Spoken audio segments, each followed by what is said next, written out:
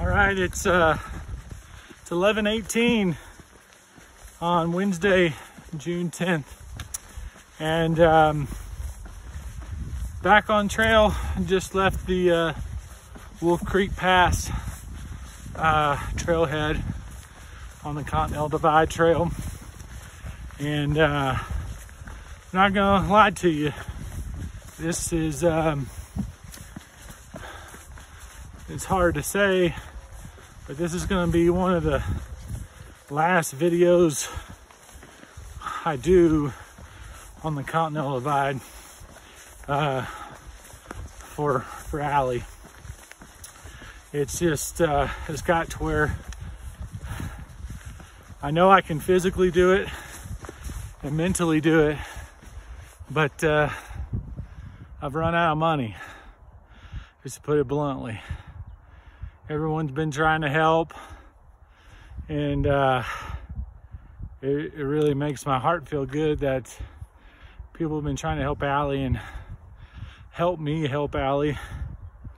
But it's just come to the moment where I gotta go home and take care of business.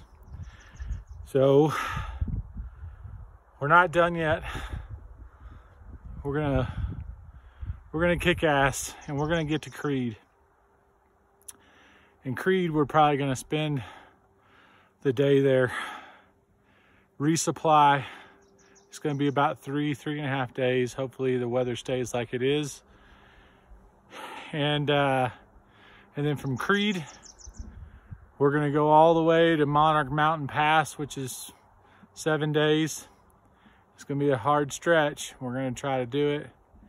And then we're gonna hitchhike to Salida and get a ride back to Denver. Hopefully, it sounds bigger than what it is. And, or it is bigger than what it sounded like. And we're gonna fly home back to Texas.